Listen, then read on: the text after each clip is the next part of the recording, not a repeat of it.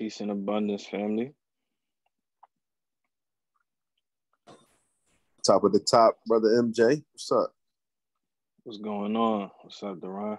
How you? Man, I can't call it, man. I got the notifications. I had to jump in here real quick, see what you're talking about. Oh yeah, for sure, for sure. I appreciate it. I appreciate it.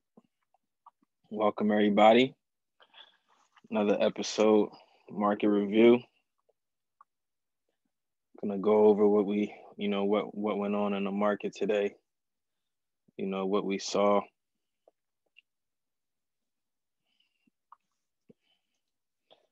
There was a little volatility today. The retail sales numbers came out.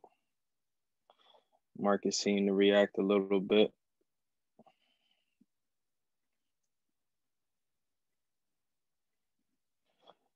We'll get into some of the headlines, look at some charts, get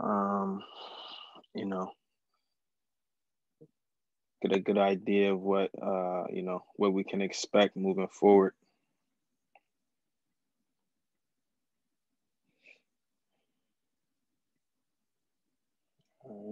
How y'all doing today? How's everybody doing?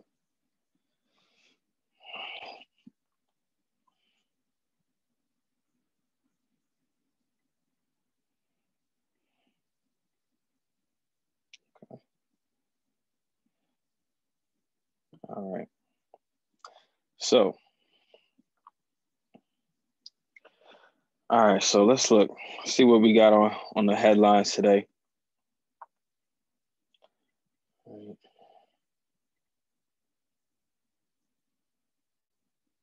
Retail sales numbers came out. The drop was higher than expected, showing that, the market, the economy is not doing as strong as some people have predicted. Right.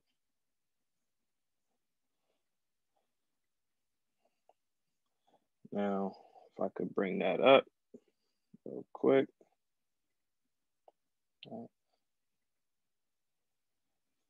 So, you see here, retail sales drop worse than expected, 1.1% in July, as rising COVID fears hit consumers. Right. Now, the drop was 1.1% month over month. The expected drop was only 0.3%. So higher than expected. The retail sales is used as a gauge, for the economic health. So being as though the drop was stronger than expected, that leads us to believe that, the market is doing a lot better than some will have expected at this time. Right. Now, most of the declines came from automotive, motor vehicles and parts. They declined 3.9%. So that was where majority of the declines came from. Now, gas prices and energy prices are rising. So we did see a month over month increase in, gasoline sales. And you can expect, a lot of people are, traveling in July. So demand kind of increases for gasoline, at this time of the year. All right. But the sales dropped 1% month over month, but they're still up about 16% year over year. So, they were slower than expected, but, you can still see that there's, year over year, there's still a huge increase, but, month over month, it was lower than expected. Now, Fed meeting this week, I believe Jerome has some things to say today.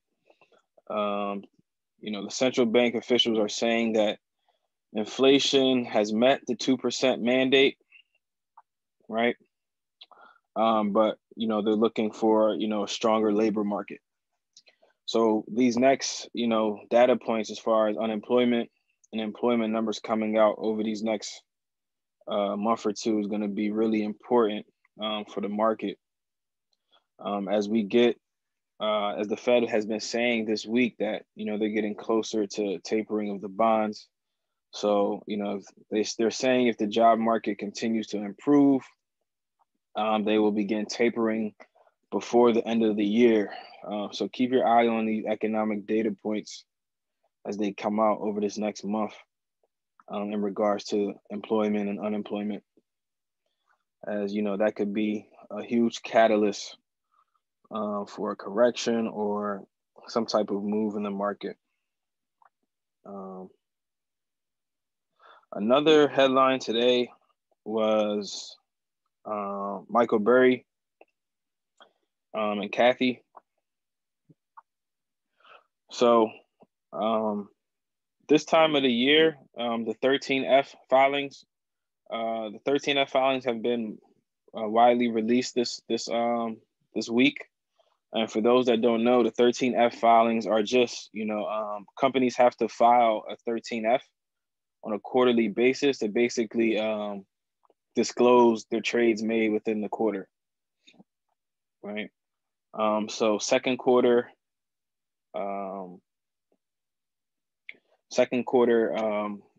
13Fs are coming out. Usually, like after the quarter ends, which would be June, they give them like a month or like, I guess, like 4 to 6 weeks to make those filings and disclose what their trades did. And as those are coming out, and you can use Will Wisdom, of course, to track with what the institutions and hedge funds are doing, because all accredited institutions and hedge funds, they have to do their quarterly 13F filings to basically disclose what moves they made throughout the quarter. Now, it was found that Michael Burry, who's famous for shorting the housing market prior to the 2008 crash, one of the greatest trades in history. He's known for predicting different crashes and shorting companies. But the 13F filings disclosed that his hedge fund, which is I believe Scion, they had purchased over 2,000 put contracts on ARK in the second quarter. So this was between April and June that he purchased over 2,000 put contracts on ARKK, right? And he held them through the quarter. So he could very much still own these positions.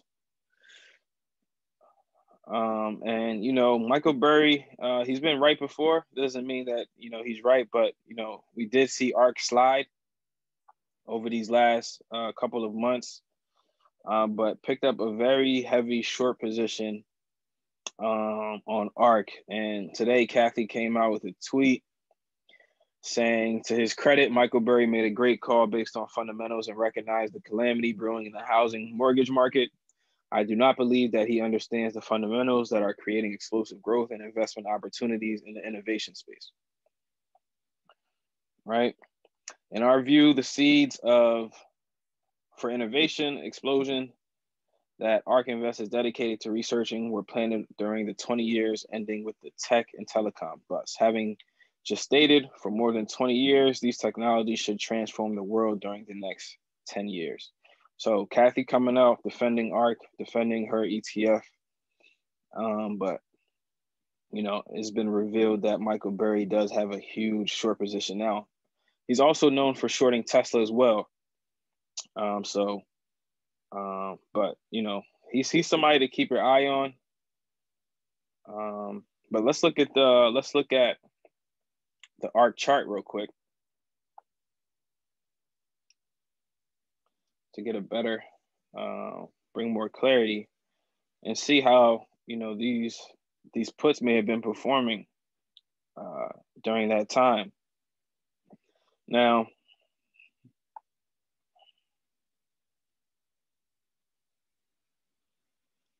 so looking at ARK, Now you can see, so if he picked up these positions during second quarter, that means he picked them up between April, May, or June, right? And you can see that, you know, ARK has had a huge fall, you know, since February, March, and came down. Now, we don't know exactly when these puts were purchased, but I'm guessing he's betting on, you know, ARK experiencing another leg down. Right. Now, we know that ARK is Tesla heavy, Square heavy, Roku heavy, Teladoc heavy, you know, all innovation companies. We did break this trend line this week. You know, this trend line that was acting as support on our way up. So I wouldn't be surprised if we do pull back a little bit. First level, I have a weekly demand at 112, 113 area. And then next level I have is the 104, 105 area. But that, you know, ARK has a lot of support around $100. You can see that it came down to this level in May, tested around this level in March. So, you know, watch these, you know, this $100 level, 105 level, as potential levels to find that ARK finds support. Now, if we do correct, it could, we could see it come back down to the support level at around 92, 93. Right. But I thought that was really interesting, you know, Michael Burry coming out. He has been a huge Tesla bear, so it's not that surprising. But definitely check out your the different institutions and hedge funds, and you can also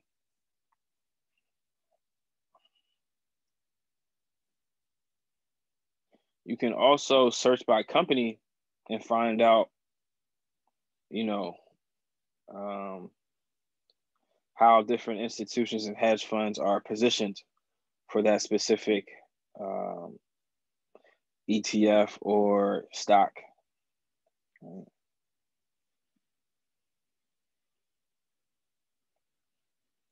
And then you could come here. So like, for example, if I click in Tesla, I can come here and see, you know, if the increase, if, you know, if more institutions enter new positions or closed previous positions, if more people built on their positions, you know, the total cost, the puts, and you can see more puts were bought last quarter. We grew from 142 million to 192 million. So a lot of puts were placed on Tesla, more puts than calls. But you can see 118 institutions closed their positions, right? 872 increased their positions, 156, you know, took new positions in Tesla. So, you know, this is another tool or resource you can use. Now let's look at, you know, our gainers for the day. All right. Monday.com, Moderna, BioNTech. Now there was news, the World Health Organization. Can you guys see my screen? Hold on, let me make sure. Can you see the Yahoo Finance?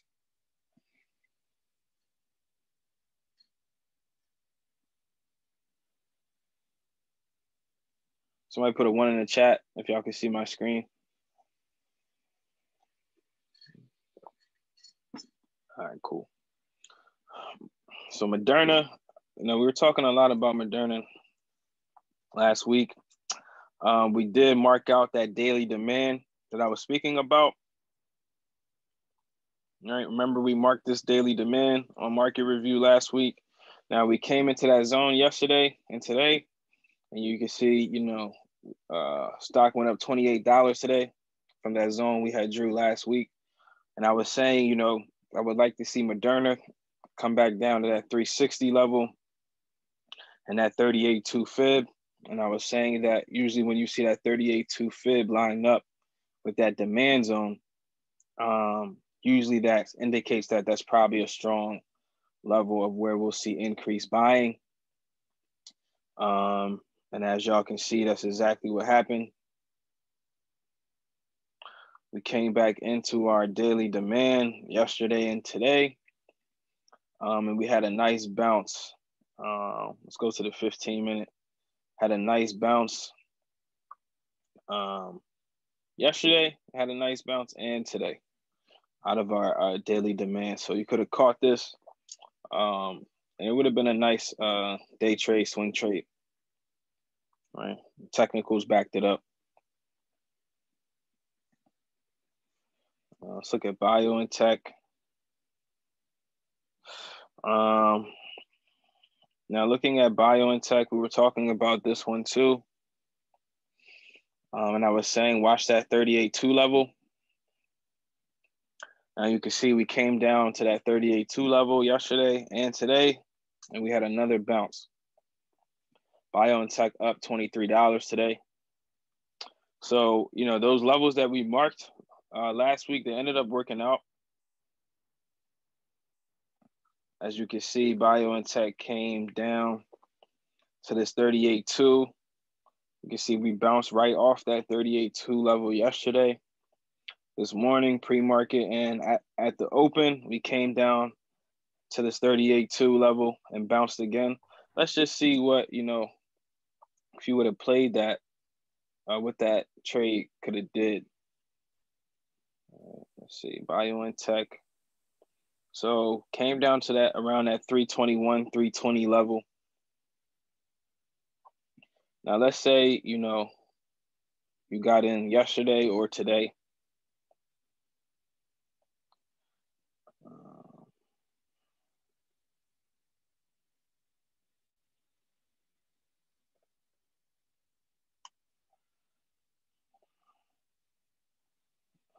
Say you got in yesterday or today, and let's say these contracts are kind of expensive for this week to be this week expiration, but let's just hypothetically look at, you know, the move on some of these contracts.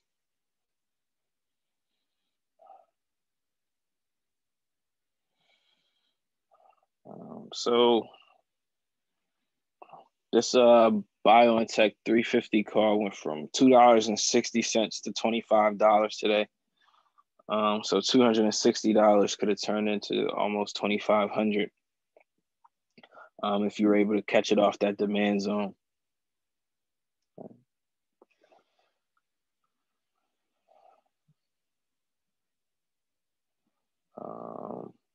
Now I do want to talk about Vix and SQQQ.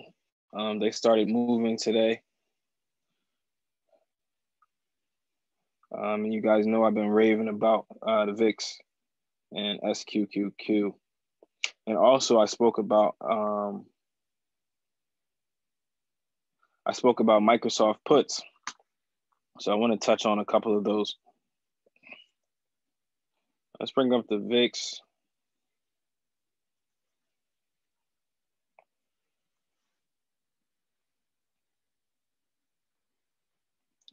So you can see the VIX hit a high in 1956 today.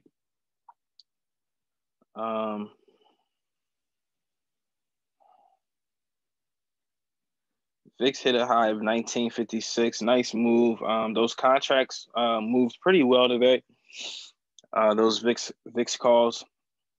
And you can see it wasn't even that much of a, you know, just was a small pullback today. Nothing really major, but you can see that spike in the VIX. We almost hit 20 just from, you know, just a little volatility today. Right? Those contracts were moving really good. Definitely look at SQQQ. These contracts are really cheap. Really cheap. Like I was saying to you guys, and these contracts were moving today as well. Like I was saying, I started scaling into the Decembers. Going all the way out to December, they're still only going for 90 cents, right? Now you can see we had a nice pop and SQQQ today. It looks like it could be forming a nice cup and handle here. All right, cup, handle. But you can see we had a nice bounce to $8.40.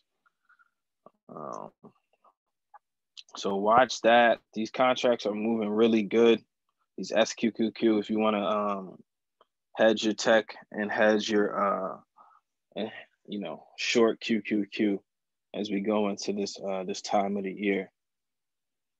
And like I was saying, the option chain looks really good. The risk to reward is really good on these as well. So keep your eye on SQQQ.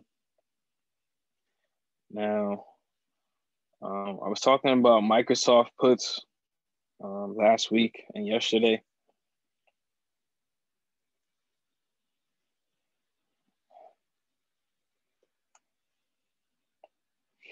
Microsoft at one point was down almost $3 today. Ended up bouncing a little bit. Now, what's cool is, remember I was telling you guys about the implied volatility being so low on Microsoft.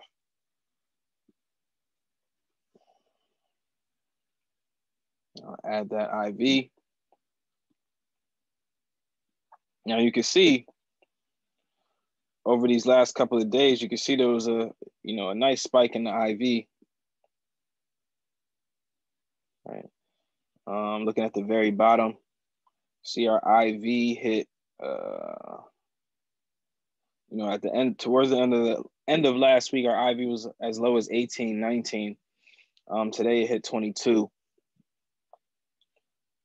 And you guys might not think that's a lot, but even that's still like a 16% increase, right? From 19 to 22.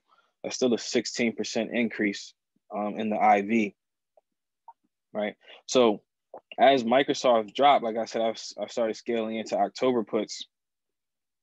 Now, the cool thing about it is, even as Microsoft was increasing today, my puts were still going up in value, right? Of course, they were up because it was down, but they were also going up in value as this IV increased, right?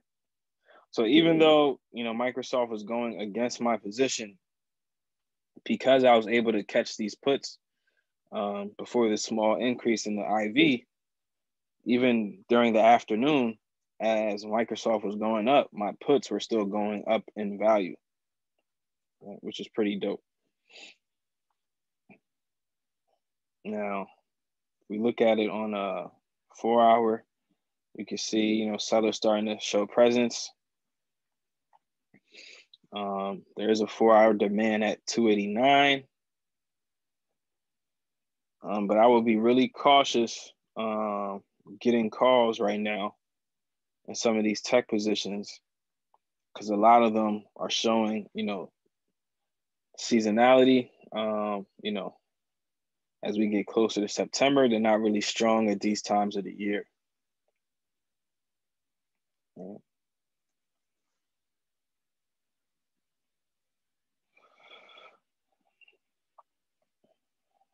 But yeah, so for those that actually got in those Microsoft puts, those contracts were up nice today,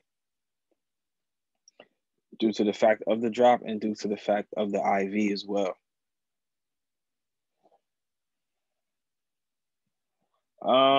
Can you set alerts on IV? I've tried. I haven't. I think you can. So when you go to set an alert, I believe you have to do study, right? You have to do study, and then you can go in here and edit to imply volatility, and then set it at a specific level when you do it. So that would be going into create alert, change from price from mark to study, go to edit, and then you would change, your study from simple moving average to imply volatility, and then you can set it at crossing above or below a specific value. Me personally, I just watch it. I just like to pay attention to it. But you can set alerts if you want to go into there, go into the alert and edit it and customize it. All right. Now let's look at the overall market. Let's look at the S&P.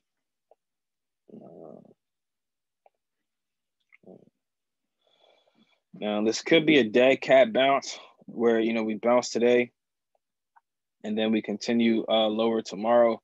We broke through our demand zones.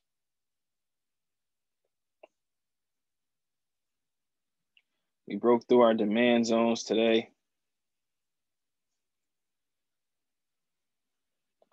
And you can see, you know, price started to reverse at that lower price channel.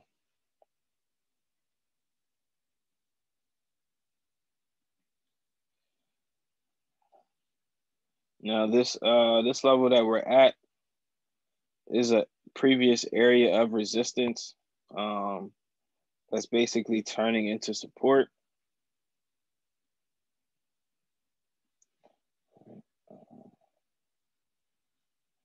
So let me move this so you guys can see a little better. All right, so going back here, you can see that, you know, this level that we bounced off, right? That was resistance.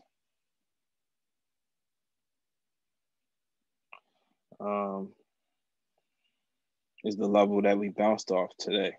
So I like to go back in time and look at, you know, different areas of resistance that could turn price into support to give me a better edge to see where buyers could re-enter the market. Right. Now you can see here, this same level lines up perfectly with our 3-hour demand going back to August 5th. Right.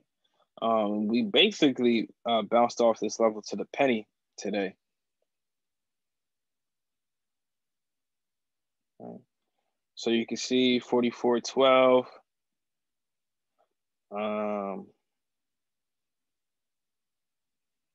So you can see this level from our 3-hour demand started at 44.12. Today we came down to 44.12 and 25 cents, and then we came down to 44.11 and 75 cents. So almost a perfect bounce off of this 3-hour demand here. You can see you came down here around 1 o'clock, tested that demand zone perfectly, created this double bottom, and then we continued to move back up.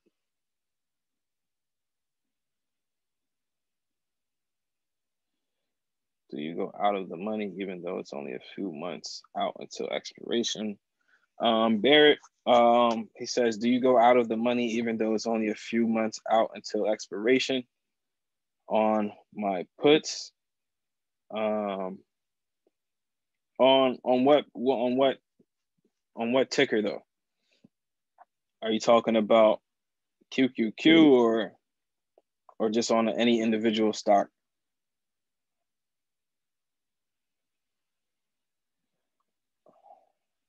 Yeah, I like to play at the money. So like one out, like one basically at the money, or I'll go a couple out the money. Like for SQQQ, I did $10 calls, which is a couple out of the money. Just depends on when my expiration is.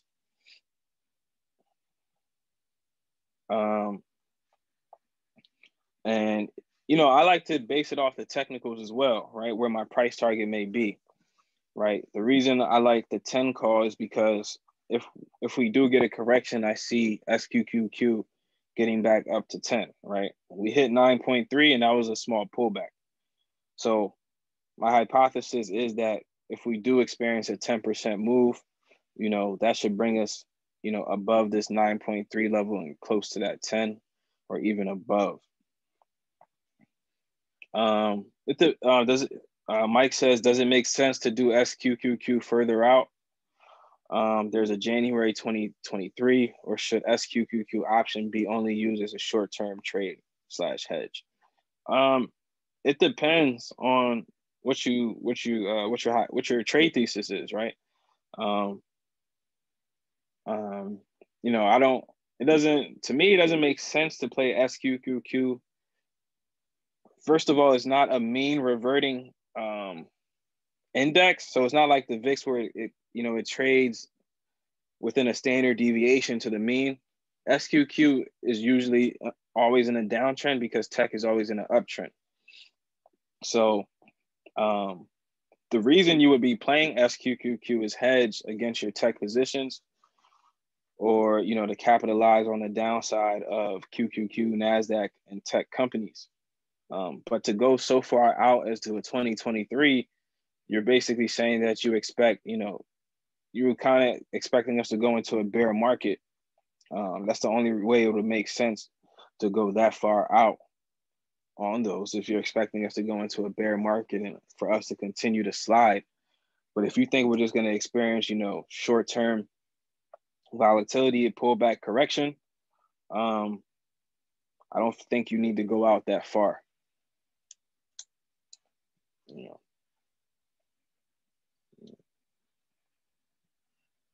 All right.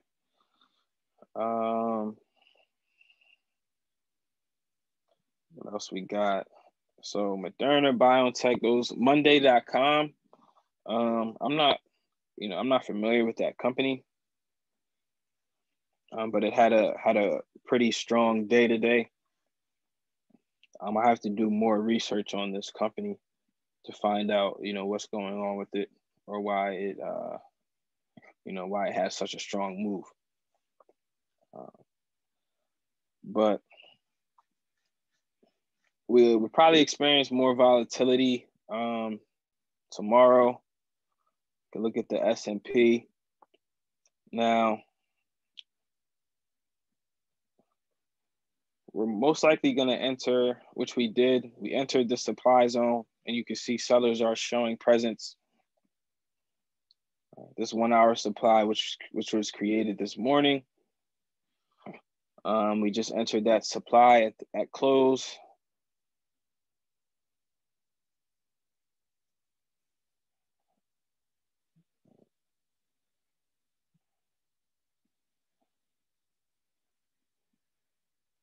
So we just entered this supply. And you can see price reacting to that zone. Now, a good way to catch, as price makes these strong moves down, you want to mark these different supply zones. So when price comes back in, there's a good chance that the move may continue. Right? And they call this like a dead cat bounce, where price makes a strong move, we get a bounce, and then price, the sellers will re-enter and continue to move to the downside. Sometimes I like to throw the fibs on it to give me a better idea of where sellers could re-enter and continue to push price back down. Now you can see price came back up to this 50% fib, almost to the penny. And sellers started to come in strong right at our 50% fib.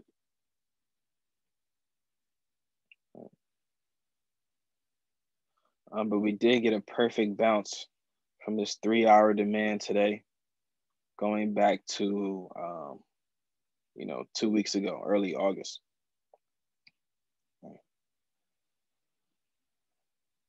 Let's look at the NASDAQ.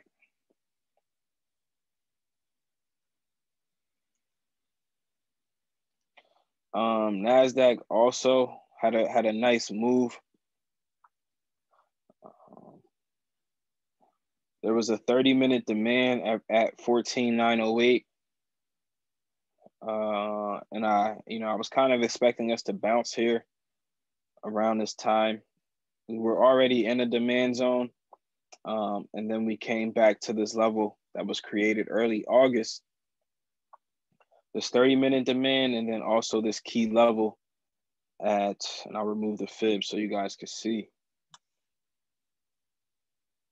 There was a key level at right below our 30-minute demand. It's just like 14,905 and 25. So you can see here that, when I put on the 5-minute, you can see it was almost a perfect bounce. So we came right into this key level in this 30-minute demand, created a double bottom here, and then we continued to move up. Right. So when you have these levels marked, you can capitalize off the volatility. I actually took a quick trade on QQQ, quick scalp, when it came into this demand. Quick scalp got in and out. These contracts were up 30% at one time. Just capitalizing off the buyers at this area, at this demand.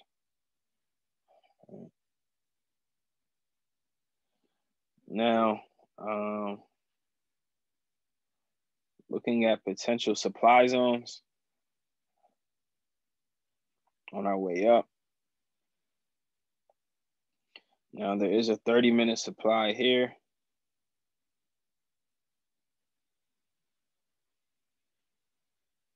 I identify the supply and demand zones just by, the candlestick formation. I'm looking for basing candles and then strong drops or strong rallies to indicate an increase of demand or an increase of supply.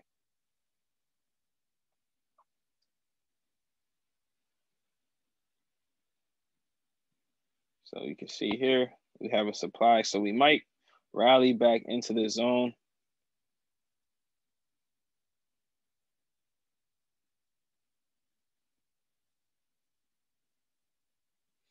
And then sellers can re-enter. But like I said, it's kind of hard to predict, how the market will react this week because there's so many different factors: COVID, bond tapering, economic data, like retail sales and things like that. So any trades that you guys do take this week, make sure you're not putting on too much risk, because it's kind of hard to predict where we can go. But definitely start marking off the levels for the positions that you do want, for the positions that you do want. So if and when we do correct, you know the exact levels that you want to get in. Right? Start marking those levels off now. Look at, how much these stocks or ETFs corrected last year during this time. So you can kind of estimate where price could go if the market does decide to correct, and then provide a great risk to reward to ride, even get your leaps, your long-term contracts when it pulls back or corrects, and then just ride those up. Right? Your position always is the maximum opportunity or risk to reward when, everybody's scared and the market is selling off. Those contracts become really cheap. I did forget to mention there was news there was news about Square. Oh, not Square. I should say Jack Dorsey. Jack Dorsey is working on a decentralized social network. I don't know if you guys saw that news this morning. It's calling it Blue Sky. So this would, I know you guys have heard of decentralized finance, but now Jack Dorsey is looking into decentralized social networks. So that's really interesting. This guy gets no sleep. He's the CEO of Square and Twitter, and they just purchased Tidal, and now he's working on decentralized social network. One of my favorite CEOs. But this is really interesting. This could be very disruptive in this industry. And him being the CEO of Twitter could he could tie that into Twitter and add more value to Twitter as well. But Just a headline that I saw today that was real interesting. Right. So keep your eye on this as this develops. All right, this could be really disruptive and groundbreaking. Also, the World Health Organization was saying that there's increased risk of hospitalization for people with the Delta virus. So COVID is getting worse. We can look at the chart and see how bad we're getting. And you can see the new cases on a daily basis are rising.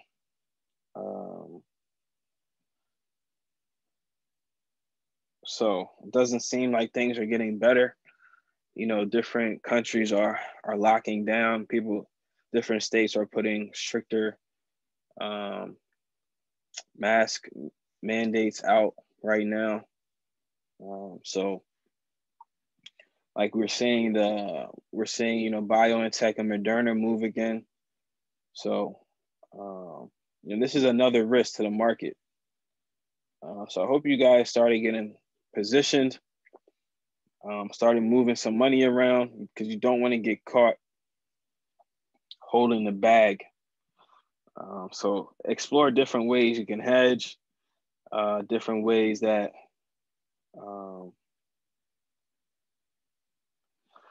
you can take advantage of this potential downside in the market. Any questions, comments, concerns?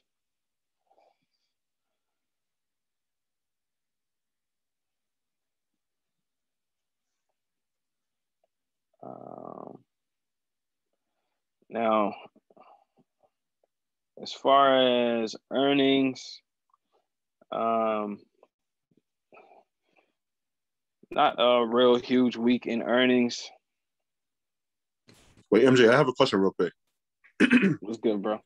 Talking about NVIDIA, where do you see NVIDIA going? I don't know if you can pull that chart up real quick. Do you see NVIDIA heading down towards this period as well? Yeah, I think that's likely. I mean, me personally, I've been waiting patient to get in. It didn't fall as much as I expected due to the split. Now, if we're looking at historically what it tends to do during periods of correction, we can look at last year. Last year during this time in September, we came down about 20%. And then in October, we came down around another 20%, right? This year in February, March, we came down around 24%. Now it does look like it's forming a double top here. You can see we made a top in July, came back up. This is a weekly chart, by the way. Hammer candle at the top of the trend. That's usually a bearish sign. And you can see sellers are starting to take profits now. 175 is an interesting level to watch. I would love to see it come to this daily demand at 157. That's the area that I'm targeting. That would be about a 25% correction from its highs, right? Lining right up with our daily demand. Now we can add our 200 day.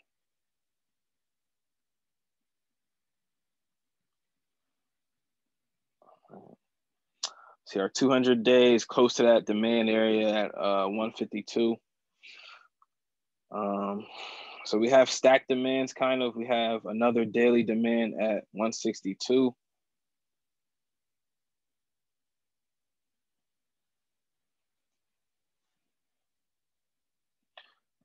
But if we correct 25% from the highs, that would put us right around that 160 area, which about would line us up with around our 200-day moving average, which I think is a great area to buy. Now, lastly, we could throw our fib on it.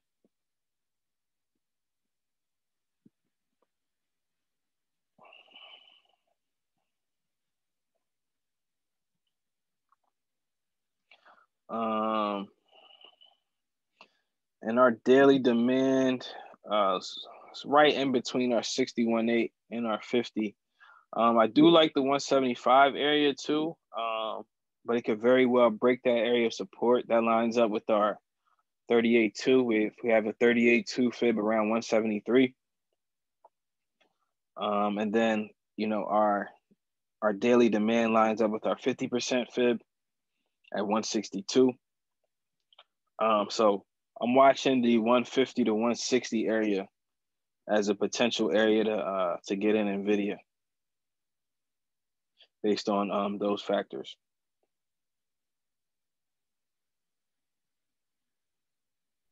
Cool. I like that. Thank you.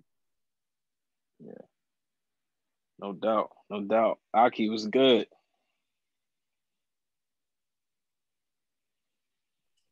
I mean, I asked because, I did see them gaps down there around like the 140. I think it's like the 145.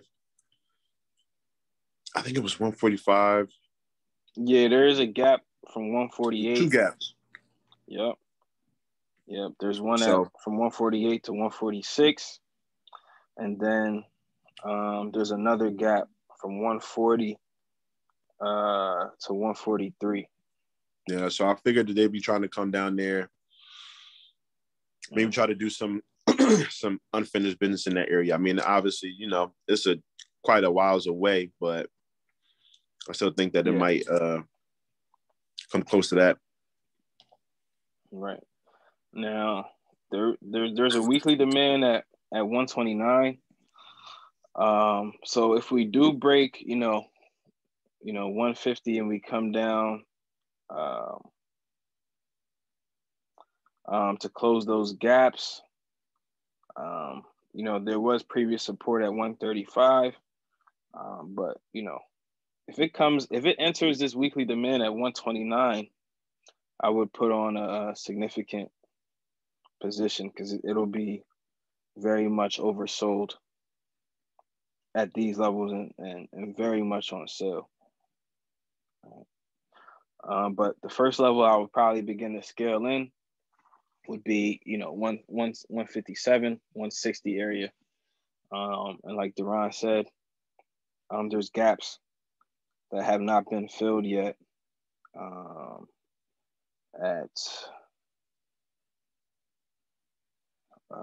148 and 142 to 140. Right? And that, and our 200 days trading, near that around 152 as well. Aki, you got your hand up? Yeah. I was just waiting till y'all finish talk. So what is your opinion on the COVID scare, right? But okay, so last time COVID happened, we didn't have a vaccine. Now we got about 3 or 4 of them, if we just talk about the United States. And I know inflation is up, but jobs aren't still where they need to be. And what if the Fed doesn't start tapering bonds? Yeah. I think this is a real interesting time. It's important that we keep our eyes on what the Fed is doing, and the different economic data points that are coming out to further give us clarity on where we could be moving towards. that's very possible. And that's why, as these job numbers come out, they're going to be very important because that's what the Fed is going to be looking at to make their decision.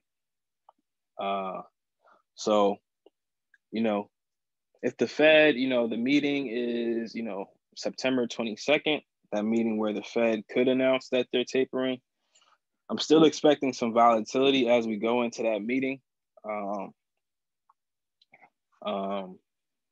I'm accumulating more cash right now to prepare for any volatility, positioning myself personally because I don't want to get caught in any haymay with my positions getting hit hard during the correction.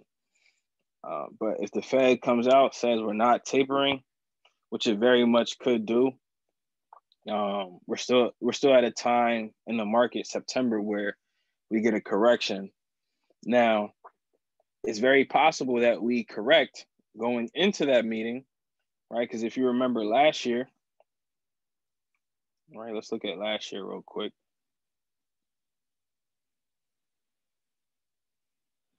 Now, if you remember last year, our low was September 24th, right? So it's very possible that in anticipation of the meeting, we correct like we did last year. And then when the meeting actually does happen, which is, I believe, the 22nd and the 23rd, and the Fed could come out and say we're not tapering, that could be the catalyst for the market to get bullish and, us move back up, right? So you can always use the data points, historical data, to kind of formulate, a hypothesis. But, I think that we could correct going into the Fed meeting, and then the Fed, calming some worries, says we're not, employment numbers aren't strong enough and we're not tapering, and the market getting confidence and we move back up like we did last year. And then possibly we pull back again before we finally, get into that Christmas rally. All right. So I don't know what the Fed is going to do, but, you always want to be prepared for any scenario, because it's all probability. So you want to have, if this happens, this is what I'll do. If this happens, this is what I'll do. All right, another question. I'm flipping it out. What do you think? What will cause us to go back to have a 2018 September to December drop? I think a lockdown. I think if we look at 2018, you can see us basically rallying the whole year.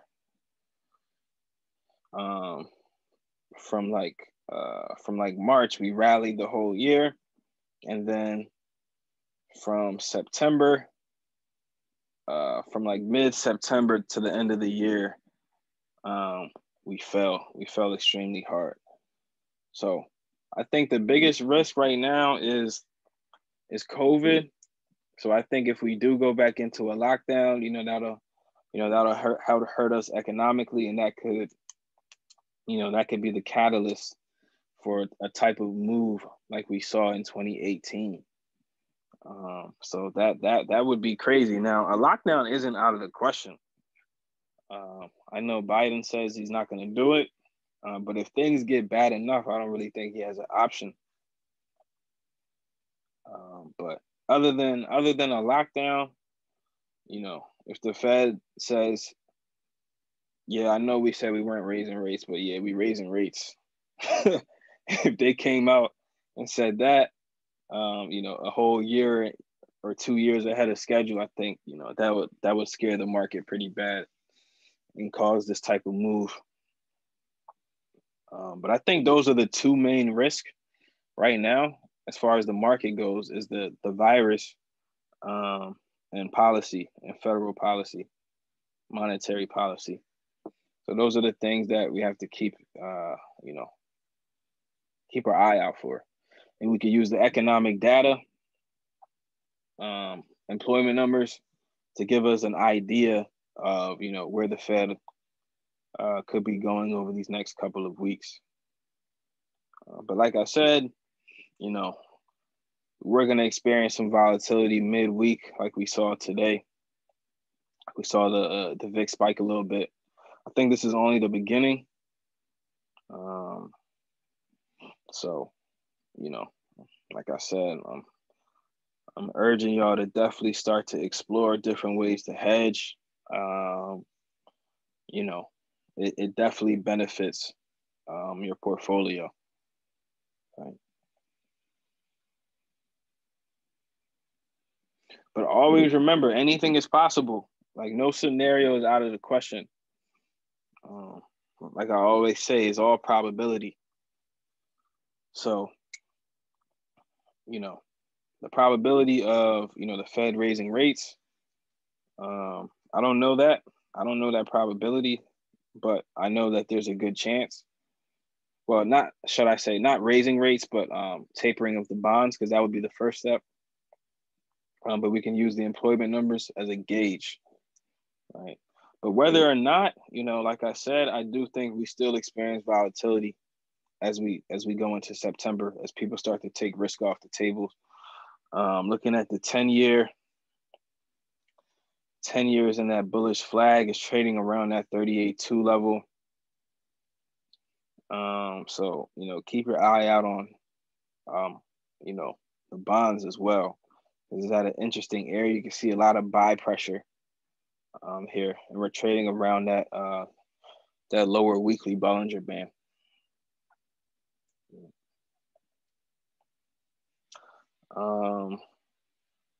So yeah. Anything else anybody want to bring up, or anything else on people's minds before we get off of here? Appreciate y'all for joining me again. Any last questions, comments, concerns?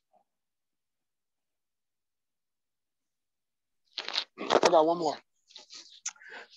All right, so right now the Midwest is having a drought. That doesn't look like it's going to get better. Could that be a catalyst to cause some hurt in the market that we don't see coming? It could. It could. I'm not, you know, it's hard to tell, you know, what, you know, how the market is weighing that based on everything else that's going on. But, you know, things like that you want to pay attention to, because you're not really sure how the market could react to that. So that's something to watch. You know, I would keep my eye out on it. But I do believe that, you know, COVID and, you know, the bond market is the main focus right now. But, you know, there can always be, you know, different factors that could impact the market moving forward, like a drought or, you know, any other things, or global micro and macroeconomic factors. So I'm not too sure how the market will, you know, react to that. But, you know, you always want to keep your eye out for things that could put, you know, different sectors or different stocks at risk. What's your opinion, Aki? What do you think? I mean, if it doesn't get under control, I mean, right now they're battling out to determine, you know, how. Okay, so every 7 years they need the states have to battle out or negotiate, you know, how they're going to spend. Where does water go? Okay, does it go to the city? Does the agriculture get a surplus? So right now the Hoover Dam's at since beginning year low. I think the levels are like 1,076. If it gets at 950, Hoover Dam goes offline, you know, and that provides power for a lot of different states. Example, Nevada. So I'm just looking at that chain reaction on, like, you know, what like, do renewables step into play? You know, example, wind, sun. So that would be a perfect opportunity to get like a tan should that happen. In terms of drinking water, the American Water Company, I think, I don't know if Poland Springs or or Coca-Cola would be an opportunity, because they provide drinking water. But again, it's just more thinking like a chain reaction setup of how do we benefit? How can we capitalize? Should the polar, should we get another winter where there's less snowfall, which impacts water building up in the lakes and the dam. So just something to think about. Yeah, that's true. Yeah, you can see that these water ETFs have been on a tear, and that's a natural resource that people have grown increasingly interested in over these last couple of months. And you can see, FIW, CGW, these water ETFs have been making nice moves here. PHO, right? A couple of these water ETFs have been making strong moves. Now we'll see how, a drought or something like that could affect them. So I would keep my eye on these. We are at the top of the weekly Bollinger Band. So if you look at the RSI, we are overbought on a lot of these ETFs. So, could be an opportunity as these droughts could hurt these companies. I would look into the companies inside the ETFs to see which companies would be the most affected and formulate a thesis there. But yeah, so quick review. We talked about retail sales. We looked at, S&P 500. Saw how it bounced right off our 3-hour demand today. So, go back and check that out. Talked about Cathie Wood and Michael Burry shorting ARK. We talked about the risk of COVID.